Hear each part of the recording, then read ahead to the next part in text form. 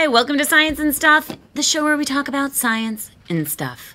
I'm Anna Winger, the showrunner of Mission Unstoppable, everyone's favorite TV show about the amazing leaders working in science, technology, engineering, and math. You can catch Mission Unstoppable Saturday mornings on CBS. I have two incredible guests today. You're going to love them both. The first is Emily Pilloton. She's an amazing builder. And right after Emily, we'll talk to bat expert Kristen Lear. Seriously, she has her PhD. And now it's time for Science news that impress your friends. You can't stop thinking about it even if you wanted to. Oh, my friends. Today I have more great news for you regarding Australia's biodiversity. Earlier this month on Science and Stuff, we talked about the new reef discovery in the Great Barrier Reef. And now, new marsupials. Ever heard of a glider? So the most popular glider is probably a sugar glider, but today we're talking about greater gliders. Greater gliders live on Australia's east coast, and if you try to spot one in the wild, get ready to stay up late because they are nocturnal. About the size of a cat, they glide from tree to tree using a membrane that stretches from their elbows to their knees. They can glide up to 100 meters and make 90-degree pivots mid-air. That is crazy. It's like a flying cat. Greater gliders are scientifically known as pteroids volans. They are the largest gliders in Australia and have been known to vary in size and color. Here are pictures of the gliders. Oh, they're so cute. And here is a picture of another of the world's cutest animals, my cat Yolandi, so you can compare for size. She is adorable. Okay, back to the gliders. Once all classified as pteroids volans, there are now two new species, pteroids minor and pteroids armillatus. Pteroids minor is the smallest and lightest in color, and pteroids armillatus is in the middle in size and color. This discovery is especially exciting for Australia right now because sadly the continent has the highest rate of species lost on the planet. Over the past decade, 3 different species from Australia have gone extinct. That is so sad. The Christmas Island forest skink, the Christmas Island pipistrelle, and the bramble K. malomus, all extinct now. The extinction is due to climate change, forest fires, habitat loss, and logging. So please, no more. Let's do everything we can to save the gliders, all of them. Our next news story travels faster than I can say science newsy news that can impress your friends that you can't stop thinking about even if you wanted to. We're talking about high-speed travel. Not in planes, not in trains, but in pods. One of the companies trying to turn this vision into a reality is Virgin Hyperloop. Virgin Hyperloop gave its first test ride with passengers this month, taking place at their test facility outside Las Vegas. The Virgin Hyperloop is a system that will carry passengers between major cities in pods, traveling at speeds of up to 600 miles per hour. That's like as fast as a plane or faster than a plane. It's really super fast. And they're doing this using physics. Virgin's high-speed system uses magnetic levitation. Opposing magnets lift the pods above the track, and a series of magnets along the track push and pull the pod until it reaches its final destination. Each individual pod will hold 25 to 30 passengers, and once the project is up and running, Virgin hopes to have thousands of pods running at all hours. The key advantage to Hyperloop travel, rather than airline travel, is energy consumption. The Hyperloop uses only a fraction of the energy that a commercial airline does, providing a much more sustainable way to travel. The test in Las Vegas carried 2 passengers on a 500-meter track, reaching a speed of only 100 miles per hour. Okay, well, I mean, didn't Virgin say that they were going to go 600 miles per hour? Yes, they are still promising this speed, but they say their test track was too short for the pod to reach anything higher than 100 miles per hour. We will keep you posted if they get any faster. Next phase of the project is a 6-mile test track beginning construction soon in West Virginia. Virgin says the Hyperloop could be certified by 2026. That's really soon, and ready for public transportation by the end of the decade. Would you travel in the Virgin Hyperloop pod? I absolutely would. All right, our third story of today. It's around that time of year that many of us see flocks of majestic geese flying south for the winter. This is something we all know about, but have you ever stopped to wonder, how do geese know which way is south? Well, the answer may blow your mind. Geese can detect the magnetic field of the Earth. That's right. Geese can detect the magnetic field of the Earth, which allows them to tell north from south. Yeah, that's what I'm saying. They can tell the North Pole from the South Pole. Next slide, please. This ability to see the magnetic fields is called magnetoreception. There's Magneto at reception. Isn't that funny? Magnetoreception. It involves a special protein in the eye that is sensitive to blue light. There are all sorts of wavelengths of light, but blue wavelengths of light are attracted to the Earth's magnetic poles. So because the geese have this special protein in their eyes to see blue photons, their vision could look something like this. You can see in the north one, the arc, basically points to the center. We reached out to a local goose to comment and are currently awaiting reply from his rep. We have not heard anything back. I don't know why blue light is attracted to the north and south poles. That's something we're going to try and figure out for you next week. Also, why do geese fly in a V formation? Well, this is an energy-saving technique called vortex surfing. It allows birds to trail each other, flying in each other's forward-moving air. The only goose that doesn't have this advantage is the most forward-flying goose. The physics of vortex surfing was adopted by fighter jets. It is why they too fly in a V-shaped formation. It saves fuel. Also known to use this physics theory, more all-seeing than the mighty goose and far more powerful than fighter jets. Ladies and gentlemen, Beyonce Knowles. That's right. Always in formation. I could watch that forever. And that is it for... Science news that reflects your friends and can't stop thinking about you if you wanted to.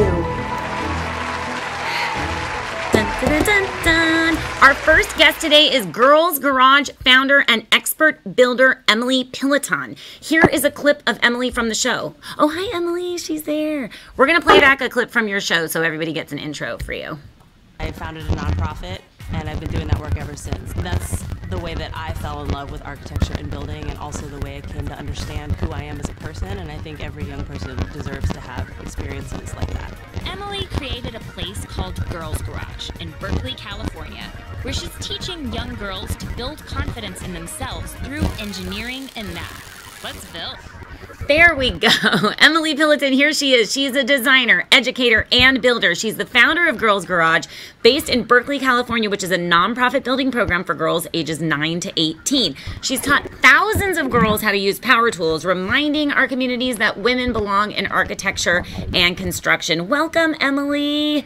Oh, you've seen her on the TED stage. Your bio is so long because there's so many things to say about you. You've seen her on the TED stage, the Colbert Report, and of course, Mission Unstoppable. She's with us now. Welcome, Emily. Hi, how's it going? So tell everyone out there in TV land how you became interested in building things.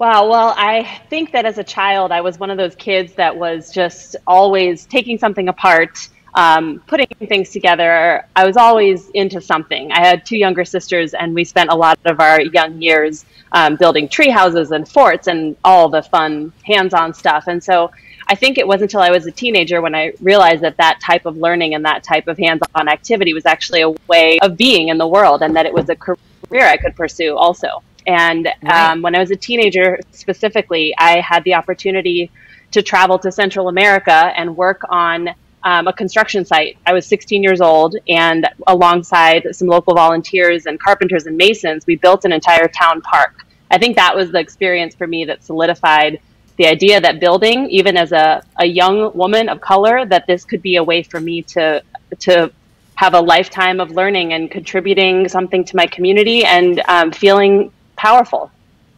That is so cool. I can imagine it would feel very powerful to be able to build things like shelter, and one of their fundamental needs, That's awesome. And so what's new at Girls Garage? Tell us what you got going on these days up there. So I'm here at Girls Garage right now. This behind me is our giant tool wall, and I'm looking out into our woodshop space. So Imagine there's a chop saw over there. There's a table saw over here.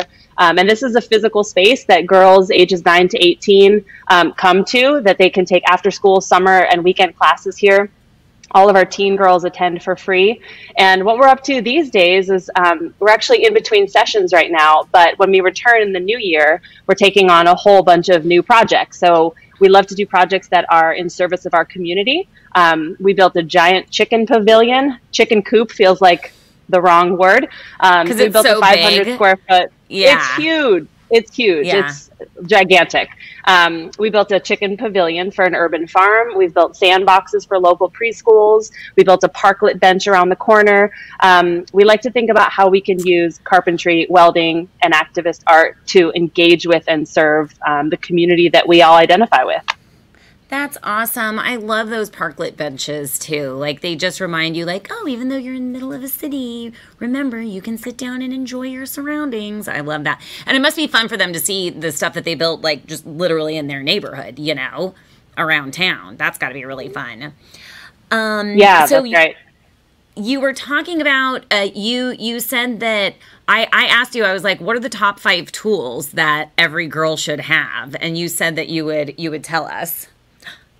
Ooh, I've been waiting for this. Only 5, though. I don't know how I could ever pick 5. I'm going to write it down because I'm getting them. Oh, okay. Well, if I could only have 25, I'm sitting next to a giant toolbox that is our curated list of must-have tools, and there's more than 5 in them. But okay, there's more than 5 must-have, but my top, these are just the top 5.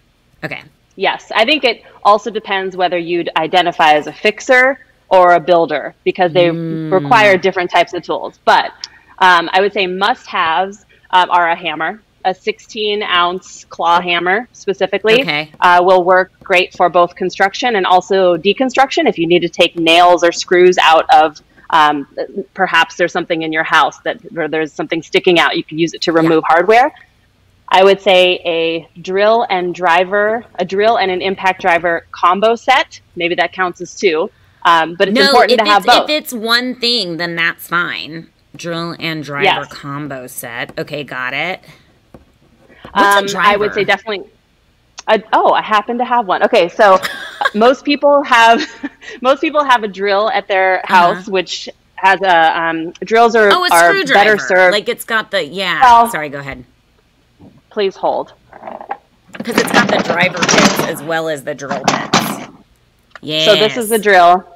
Yes. And this is the driver. Yes, got it. So the drill is really optimized for drilling holes, and an impact driver is optimized for installing screws. Most people will cheat and use a driver to install screws, but it's not ideal. It can hurt your arm, and it doesn't regulate its own torque in a way, and it can strip your screw heads. So drill and impact driver.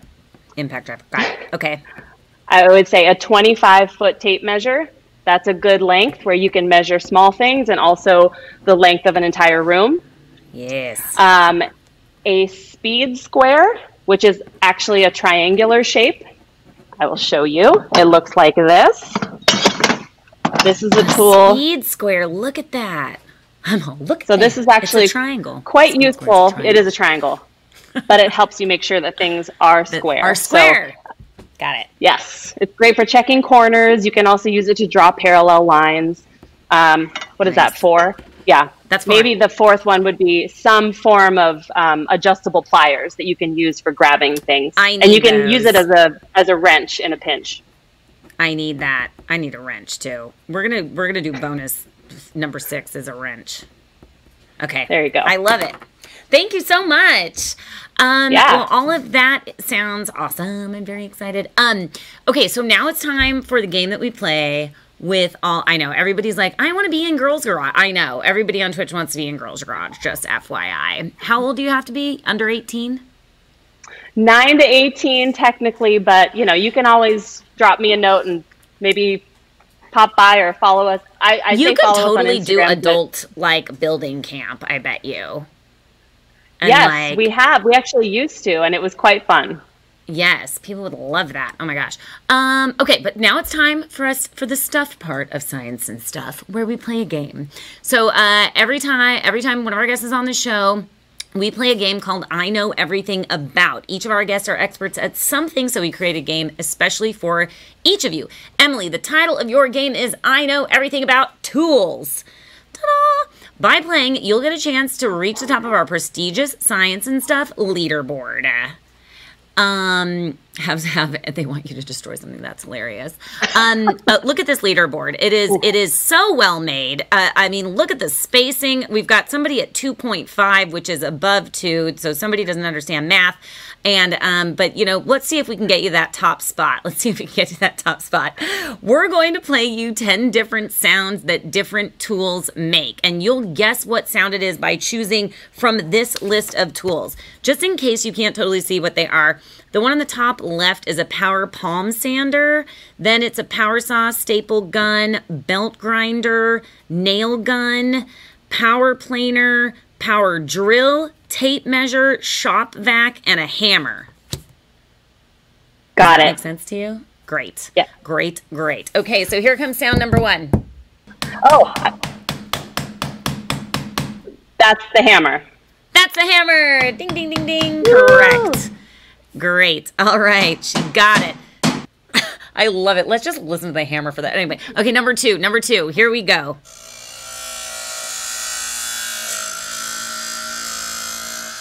I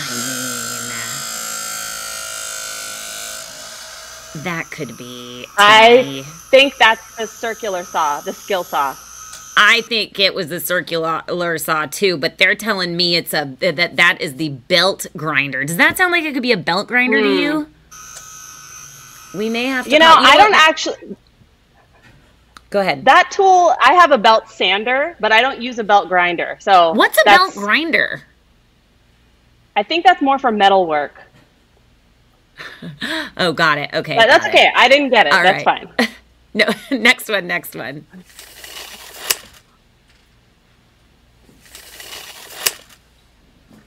Oh, that's the tape measure. Tape measure. There you go. All right. Can you hear that one? That.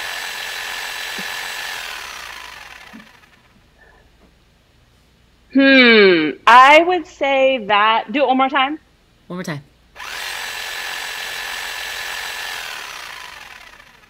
Okay, I think that's the circular saw. I'm sorry. That's a power drill. That was not a power drill. I don't think so. I think we might have got it mixed up. I think, you know what? If that's a drill, it needs to be repaired. That is a broken seriously, drill. It sounds like it's falling apart. All right, next one.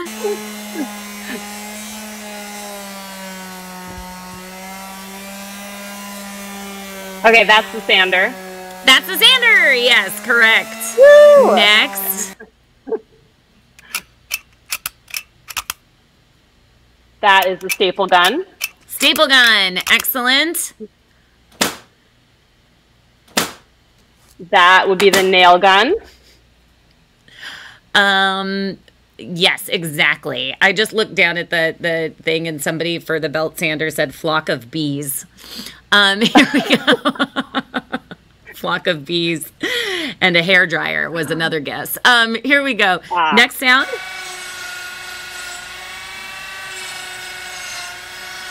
I don't even know what number we're on. Okay. So what you have left, you have a power planer left. You have the power saw left. I think that's the planer. That's the planer, correct. I think some of these tools need their blades sharpened. I agree. Sounds like they're... Okay, next. Well, that's a shop vac. That's the shop vac for sure, which means the last one, go ahead and play it. There's your circular saw. There's your circular saw. Very good. Yay. Yes, very, very good. You've made it onto our very prestigious leaderboard. Thank you so much for playing. Tell everybody where we can follow you on social media. So you can find us on Instagram and Twitter at _Girls Garage, or you can go to our website, which is girlsgarage.org, and we have a campaign running right now that I'm just going to shout out called the Fearless 100. And we're raising some funds to try to equip 100 girls of our attending girls who are all teenagers with a full set of tools, a full toolbox that they can use for life. That is so cool and such an important thing to have. Thank you so much for joining us. And wait, plug it one more time. Where do people go to learn about this? If you go to girlsgarage.org, there's a ton of info about our programs. And right there on the homepage, there's some info about the Fearless 100. There it is. Check out girlsgarage.org and our awesome friend, Emily Pilloton. Thank you so much. See you next time. Thank you. Emily. See you. Bye. My favorite one was on the staple gun. Somebody said that was clapping for the sound. So Steve Power Tools. Okay, next up, our next guest is Kristen Lear. Let's take a peek at Kristen's segment on Mission Unstoppable before we dive in. Today I'm meeting bat conservationist Kristen Lear at her bat cave, the University of Georgia. She's gonna shed some light on these mysterious creatures of the night. So, why do you think bats are misunderstood? They get this bad rap in the media, in movies. We see bats in scary scenes. But I think it's really unfair. We can see these are the same exact bat. This one has its teeth bared, which is often how you see bats in the media. You see them with their teeth out, but usually they're not like that. They're usually like that because they're afraid. And this one, same exact bat, but it looks cute. Look how cute it looks. Yeah, look at its big old ears. Yep. So there's really nothing to be afraid of when this is how they normally are. You guys, seriously, search the web for cute bats. They are actually beyond adorbs. Kristen Lear is obsessed with bats, so much so that she's been dedicated to saving them since she was in the 6th grade. Kristen is joining us from Fort Collins, Colorado, where she is a bat biologist and conservationist. Hi, Kristen. How you doing? So I know what a biologist is, and I know what a conservationist is, but what does a day in the life of a bat biologist and conservationist look like? I must say it's the best job in the world. Obviously, I'm a little biased, but basically, you know, we get to travel all around the world. We get to see so many different types of bats and study them. So basically, I work to study bats and figure out how to protect them. You know, we work a lot with people. Yeah. We get to stay up all night. We get to go crawl into caves. Yeah. I mean, it really is the best job ever. It's awesome. I love that. And did you hear about that study that they did with the vampire bats in, where was it, Belize, where they learned that they actually did social distance when they got sick? Yeah.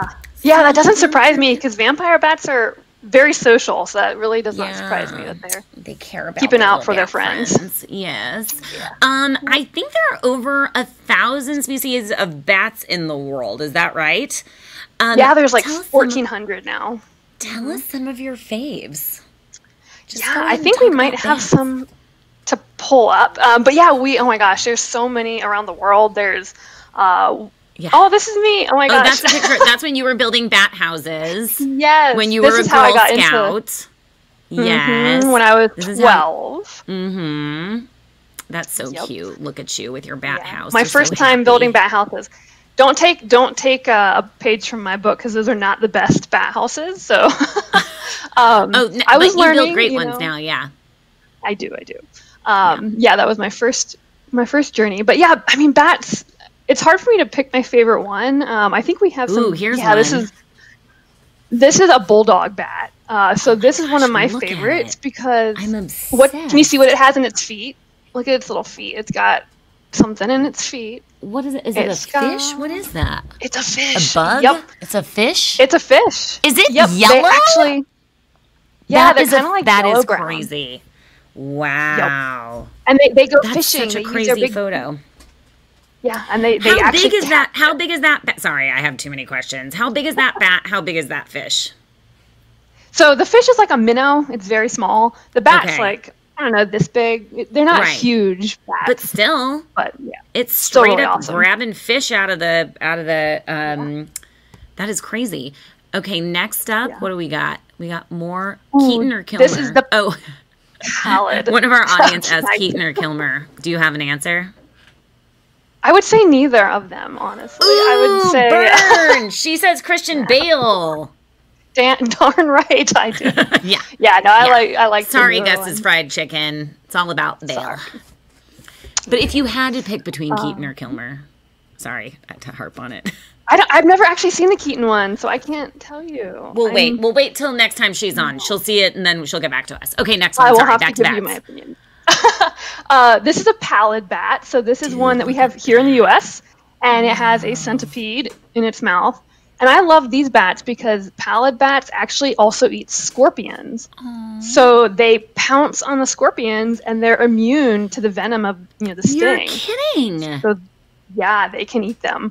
I mean, of course they get stung, but they're really pretty cool that they can eat scorpions. Yeah. Wow. Okay, awesome. next up. The Mexican free-tailed bat. So this, you can see its little tail sticking out. Yes. And these ones are kind of cool for two reasons. One is that they are the fastest animal flyer in the entire world. What? In straight powered flight. So not in a dive, but in straight flight. These little bats that are like this big can fly up to 100 miles an hour. That is crazy. Is faster than we drive.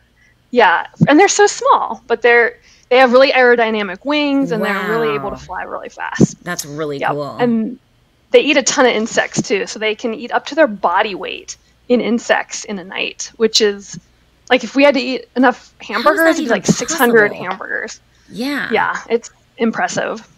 That's crazy. Yeah, they're pretty cool. Yep. This one. I know people are like, ew, this is gross. This is the wrinkle-faced bat.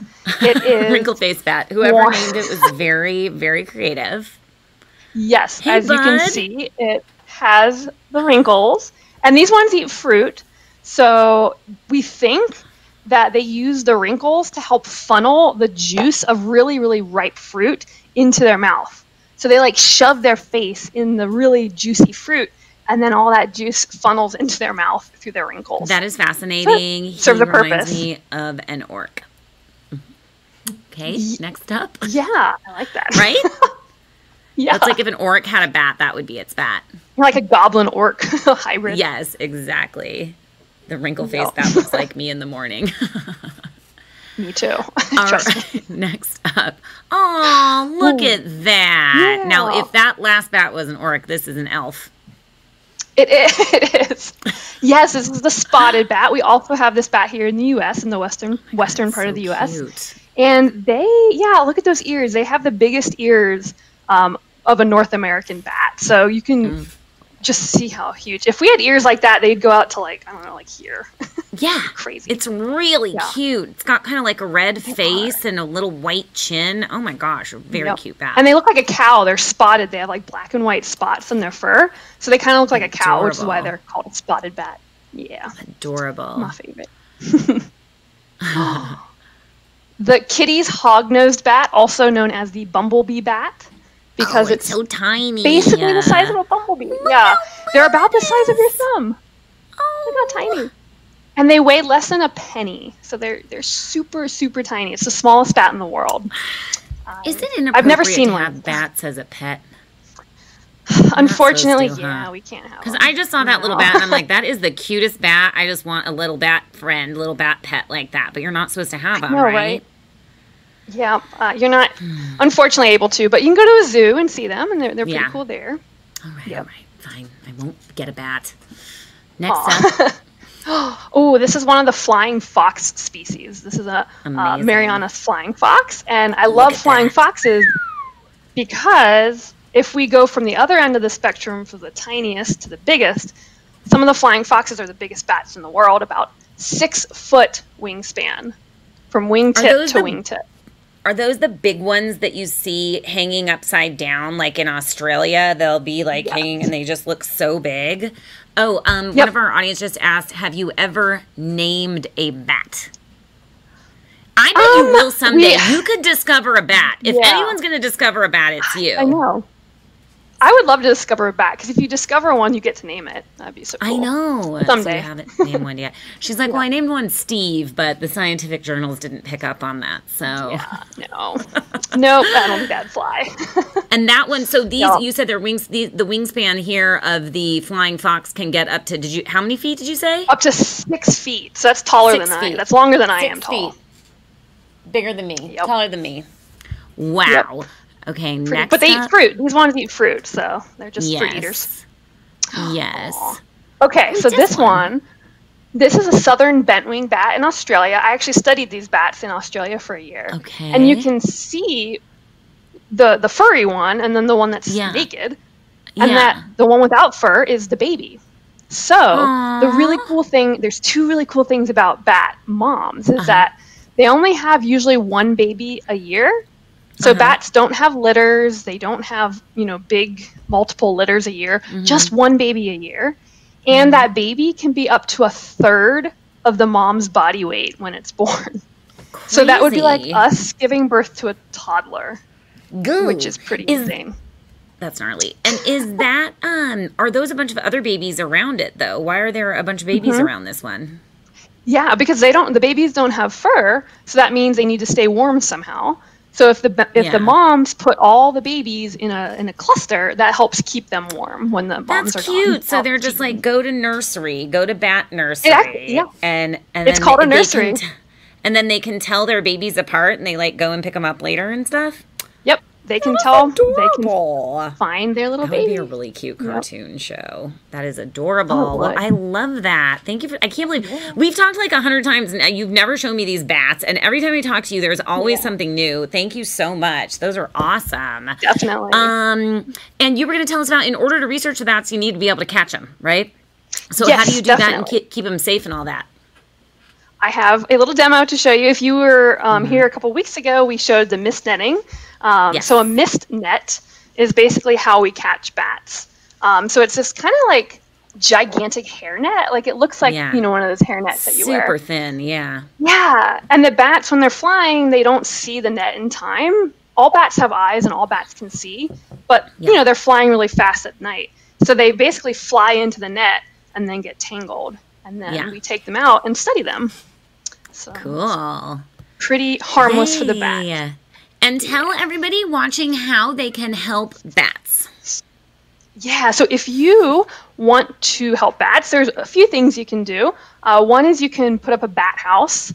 So it's basically like, building a home for a bat.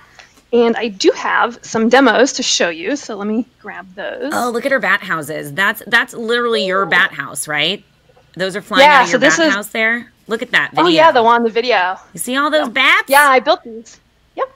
You're so cool. Yeah, that was in Texas. I built those bat houses in some pecan orchards in Texas. Yep. That's awesome. And here's one. Let's see. There we go. So you can see they're fairly large, but they have like these chambers inside where you can see the bats will actually go up in there and roost and sleep in there during the day. Yes. And they're pretty thin. So like you can put up a bat house. Yeah, and I talked to Kristen about this before, and there are bats in literally all 50 states in the union, and even if you live in the city like I do in Los Angeles, you can still put up a bat house because there are bats around. Yep. And you just don't realize. And if you... they're really everywhere. I mean, they're flying around all over the place. That's so crazy.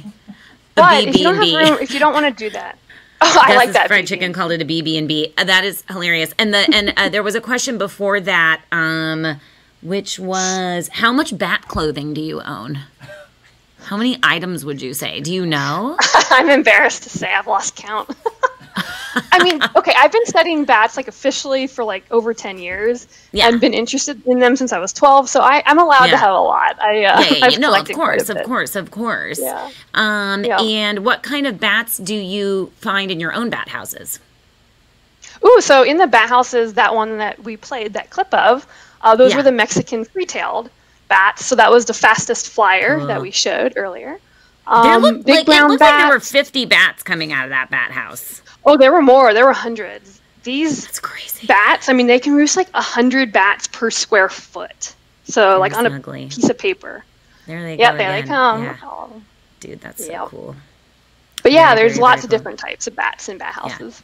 Yeah. Yep. And you can also plant a bat garden too. Oh, sorry. A bat garden? What is this, like the stuff that they like to eat? Yeah, if you plant nocturnal night blooming flowers, that will attract nocturnal insects that our insectivorous bats can then eat. So it's like a little buffet for the bats if you plant night flowers. I want to have a buffet at my BB&B. This is a great idea. Okay, so it is time for the part of our show where we play our game entitled I Know Everything About. Everyone on our show is an expert like you at something. Sometimes we give them something like directly in their field. Sometimes we ask them what else they're interested in other than their main subject. And we asked you, and I know that you answered Buffy the Vampire Slayer, and I love Buffy the Vampire Slayer. So our game is called I Know Everything About Buffy the Vampire Slayer. And look at that. You need to get that printed. We need to send that to Kristen so that she can get that graphic framed. Also, I need to be... Somebody needs to do that for me too, but no big deal. Later. It's Kristen's time. It's Kristen's time right now. Okay. Are you ready? I'm going to ask you 10 trivia questions about Buffy the Vampire Slayer, and we'll see if you can slay this quiz. Oh, I hope so. I just started watching it again. It holds up. Yeah, it really does. I haven't watched it in years, so we'll see how well I do. Oh my gosh, you haven't. Okay. Who says this line? We're going to destroy the world. Want to come? Drusilla. That's right. She's the evil vampire. I'm glad you did the accent. That was good.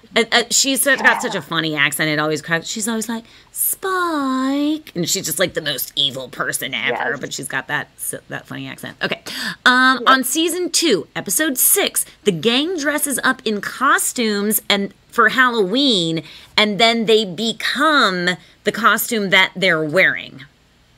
So the question is, what does Willow become? She becomes a ghost. That's right. She had a sheet on. Yeah. That's right. And she disappears. That's a great episode of television. Buffy has... I know, so good. Next question. Buffy has 2 vampire boyfriends. One was Angel. Who was the other? Spike. I mean, and actually, I have a succulent plant that I named Spike because it's spiky. But from Buffy. Classic. All right, next up. Giles is the school librarian. What is the name of his secret identity? Like, what's his secret occupation, I should have said? Oh, his secret occupation would be Watcher, right? The Watcher. Yes, exactly. Okay.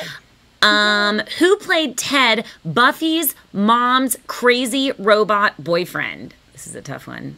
Oh, I don't know the actor's name. I know what he looks like. Does anybody out there know? He was in Three's Company. No. He was in I don't know his name. 10 Rules for Dating My Daughter or whatever. Anyway, I have to say I don't know on that one. No, all right, that's okay. That's John Ritter is his name. Ah, is it familiar? Now I know who John Ritter is. Oh yeah, definitely. You know who John Ritter is. Okay, don't know what he looks like. Here we go. What's the name of the demon gateway that Sunnydale High is built on top of? The Hellmouth. Correct. Next up. Why did Buffy get kicked out of her school in Los Angeles? I think it was setting the gymnasium on fire. Correct. She burnt down the gym. And I love that. Like in the very first episode, she goes to meet her principal and he's like, so you got kicked out of your last school for burning down the gym. And she goes, yeah, well, it was filled with asbestos. Yeah. I like that. It's filled with asbestos. What involving special powers does Willow become over the course of the series? She becomes a witch. She does become a witch, and it's really cool. She's cool. She's super cool. What does Buffy drop? I can see that. I could see that. You'd be a Willow fan. What does Buffy drop out of her backpack that Xander picks up on her first day of school? Her steak. Yeah, it's a steak. He's like, you dropped your steak. Mr. Pointy, I believe his name is. Mr. Pointy, as she calls him, yes. Who says this line? Look, Buffy, you may be hot stuff when it comes to demonology or whatever, but when it comes to dating, I'm the Slayer. Oh gosh, is it Cordelia? Yes, it's Cordelia. Yeah. Well done, well done. You got 9 out of 10. Very well done. Yay. Yay. There actually is one question that I wanted to read from our audience here that says, I've always been terrified about getting bitten by a bat and getting rabies. Do bats actually carry any diseases we should worry about? So they can carry rabies just like any mammal. Raccoons and foxes are also carriers, but usually with bats, bats kind of tend to fly away. We don't find them a lot when they're sick. But if you do find a bat on the ground, don't touch it because it could be sick or it could be hurt. But yeah, just kind of stay away and they won't attack you or anything like that. So don't be scared. And bats don't carry rabies at any higher rate than any other wild animal. Okay, perfect. Nope. I just wanted to answer that because I don't want people to be scared, especially those cute little bats. Oh my gosh, that yellow one catching a fish just really caught my fancy. Well, thank They're you. My favorite. They're so cute. Well, thank you so much for joining us this evening. And everyone needs to follow Kristen on social. Here are her handles. Bats for Life _Kristen and at Bats for Life. Perfect. That makes sense. Well, thank you so much, Kristen, and we'll see you next time, hopefully very soon. Thank you, everyone. Wait, you don't follow CBS Unstoppable on YouTube? How will you know when new videos drop? You better go subscribe before you miss a crazy STEM moment, like me walking a shark or making a black hole in my backyard.